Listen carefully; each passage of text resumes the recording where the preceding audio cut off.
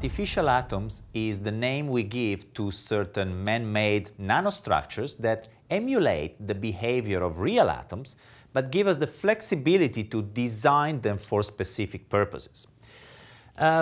Real atoms are the fundamental building block of all the objects around us, and in the most simple version that many people may have in their mind, they're constituted of a positive charge in the nucleus surrounded by negative charges, which are the electrons that orbit around the nucleus, a bit like the moon around the Earth, right?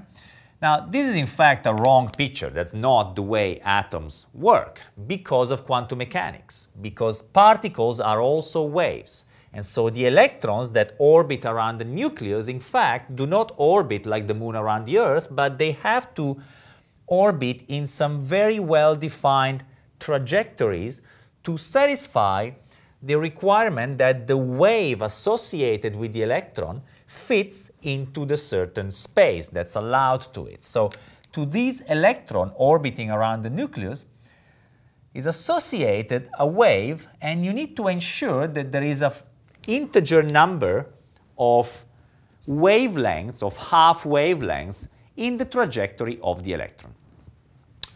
A perhaps better way to visualize that is to think of the nucleus of the atom, the positive charge of the atom, as creating an attractive potential, a binding potential for the negative charge of the electrons.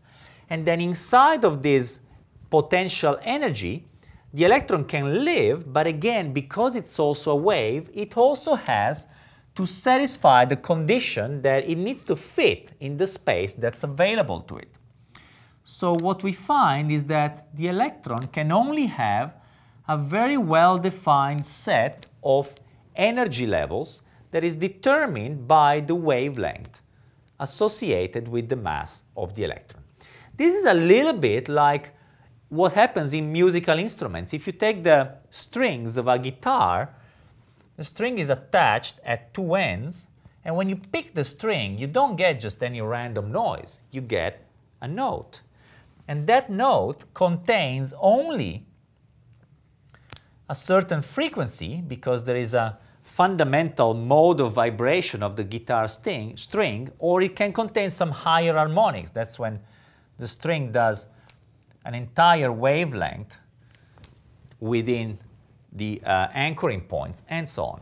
So the same thing happens here with the electrons bound to the atom. Now, the interesting thing is to wonder what is it that happens when an electron changes from one stable state to another. So when it changes from having half a wavelength to having a full wavelength between the atoms. What has to happen is that energy is given to it. And then the energy can be given back in the form of a quantum of energy or light, of electromagnetic field. This is very commonly used in lighting, literally. Some of you might have seen those beautiful soft yellow lights that you see on street illumination or parks or parking lots. Those are sodium lamps. Sodium is one of the elements of the periodic table, is an atom, that has some specific energy levels such that when you excite a vapor of sodium atoms, then this extra energy you provided to the sodium atom is given away in the form of a quantum of light that is yellow. This is very nice, but what if you want to make a different color? Well, sodium will only give you yellow light. What if you want red or blue or green?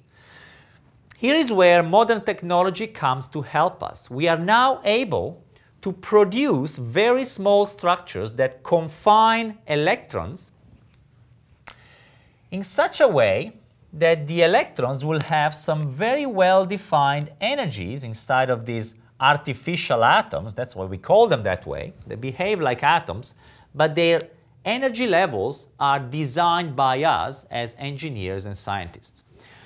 And so we can make these artificial atoms to make green light, blue light, red light, whatever we like. And in fact, if you go and buy the latest model flat screen TV you can find in the shop, it will contain quantum dot technology. Quantum dot is another name that is given to these artificial atoms. These man-made structures have the ability to create light with a very well-defined color that can be used, for example, in flat-screen TVs. If you have a confining potential like this, like a parabola, then all these energy levels are equispaced. But the lowest energy level, in fact, does not have zero energy, is not just at the bottom of the parabola. This residual energy is called a zero-point energy, and is again a purely quantum phenomenon that has a plethora of very interesting applications, but we're going to talk about that another time.